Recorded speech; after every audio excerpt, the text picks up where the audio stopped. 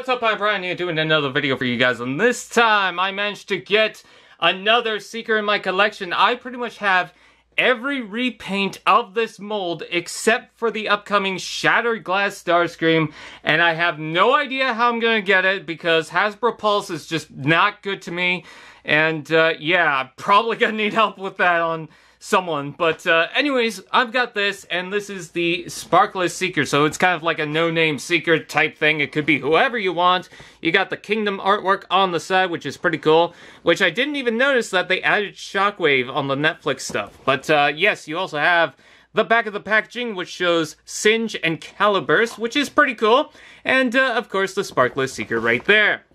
Anyways, we are going to open it up, but the first thing I want to mention is, man, that's a lot of blank spaces right there. Couldn't fill that out with something. Anyways, let's go ahead and open it. Usually I open these things from the bottom, so that's what we're gonna do. I used to open them from the top quite often, but nowadays I'm like, actually the bottom's okay now. Especially with those Studio Series figures, because you just open the flaps and everything's there. Don't even have to cut the tape. Is there any tape on this side? No, there isn't. And you could already see that white sheet of paper cameo of Doom thing is showing up. That should be a meme at this point. Ah, come on. Come on. There we go. Okay. Now we can just slip out our little Seeker bad guy who is a zombie. Ooh, scary. And there he is. Ooh, I like the paint job on this. Yes, it's crappy looking, but it's meant to be crappy looking. And he has his null rays on the side. He's also got the blast effects.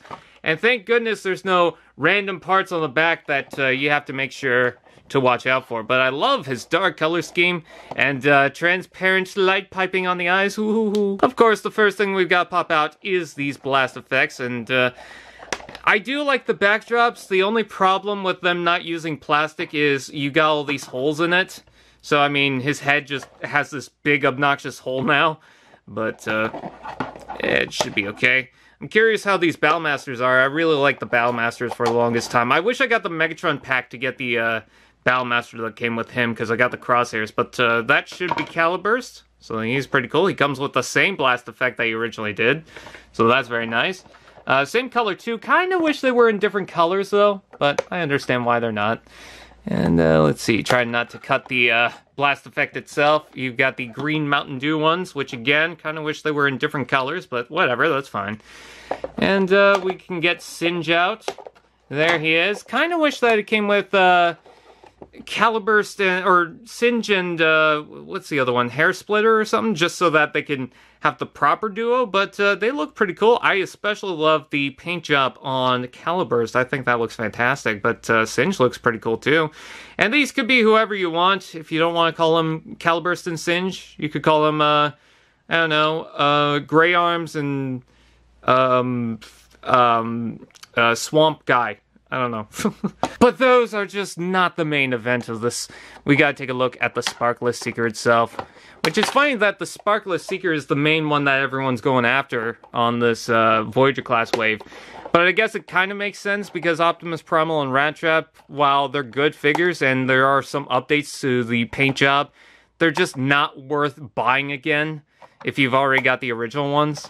The Rat Trap is okay, it looks a lot better than I thought it would, but the Optimus Primal, it's just hard to notice any difference, and I just do not see the point in buying that, so I did not buy it. Let's see, trying to get this guy out of the packaging. There we go. There's the Sparkless Seeker out of the package, and he's got big rubber bands around him, so I need to take that off. And that's always hard, but I always try to keep the rubber band as best as possible, as clean as possible, because maybe they'll have some use later down the road or something. I don't know, it's just a thing I do. There we go, got that out, and there he is. Still very tight joints to this day, especially on the shoulders, but I think that's just how they're painted, but all the other joints seem to be pretty tight still. Even the wings are very tight, so that's very nice. That's a good sign. Mold degradation has not really had any problems with this guy, so that's very nice. And of course, we've got the null rays with him. And what's cool about this figure is, since it comes with blast effects, you can use it for him. But because it comes with the aimless blast effects, or the Singe blast effects, You could also have even blast effects. How many times did I just say blast effects? But he does look really cool. He kind of reminds me of that Green Seeker that just suddenly showed up to replace Skywarp. I don't know why I said suddenly. That's a weird word. But yeah, again, transparent light piping in the eyes. Fantastic. I love the red. It's a very dark color, but because he's very dark, it really is noticeable. So that's nice. And yeah, he looks good with his little partners too. I'm actually quite surprised by this whole setup. It's actually quite nice. Alright, so I just transformed the Caliburst figure and the Aimless figure, or not Aimless, Singe figure off camera. And the reason why I did that is because we've seen this a dozen times. I mean, it's the Fire Drive mold, it's the first one to come out. And then this one, I mean, it's been used a billion times, but I wanted to take a look at them with the Seeker itself. And one thing I really like about this setup is that the color scheme seems to blend, especially on that Singe figure. And of course, you can use all the blast effects, and that's very nice. You know, you got the green ones that go over here. I love that transparent purple one, and I'm so glad to have a second, because I really like that blast effect, especially in that color. Yeah, that all looks pretty good. I actually really like how this all comes together. Taking a good look at the Seeker, so the paint job is reminiscent of the Hotlink figure that also came out in the Netflix series. I can definitely tell with how the brown pattern is set up, so that's all right. These are also still spring-loaded. Of course they would be. There's also a fade on the front here, so that's actually kind of nice. But yeah, I mean, it's a poopy color scheme. It's a swamp-like color scheme. Also, this thing has not been popped out, which they always do for these things. I don't know why.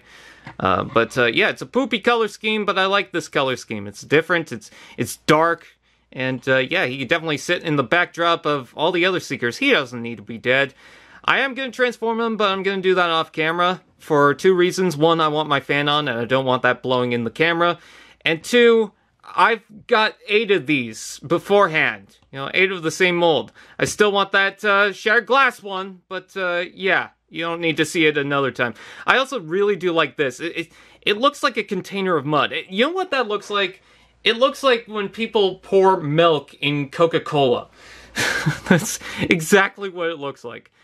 So yeah, I'm going to start the transformation. Love the dark gray face, by the way. And yeah, I think he comes together pretty well. Alright, I got the Sparkless Seeker in alt mode, and I gotta say, I love the color scheme even in alt mode. It's just very dark. I can kind of picture it being hidden within like some dark clouds, some scary looking clouds, some toxic clouds maybe. It's perfect. I love that. And not only that, I'm still surprised by how tight the joints are. Mold degradation has been a thing for a long time. This is one of the most used molds in the War for Cybertron trilogy, and yet everything is tight, but not too tight to the point where I'm worried something's gonna break. It's actually perfect in a way. And this is the 9th time this mold has been used. So that's quite a surprise. Yeah, I really like it. The null rays fit in well with the color scheme as well. I like that black fade. The brown looks nice. It's just a nice looking design. I love the Tetrajets. I love how clean it is. Yeah, you got legs hanging out the back, or on the bottom, I should say, but it's just so nice looking. I can't really fault it. It's one of my favorite Siege designs, and, you know, still counts for this guy. So, with that out of the way, that is pretty much it. I thank you guys for watching. Please like, comment, share, subscribe, and all those fun doodads, and I will see you guys next time.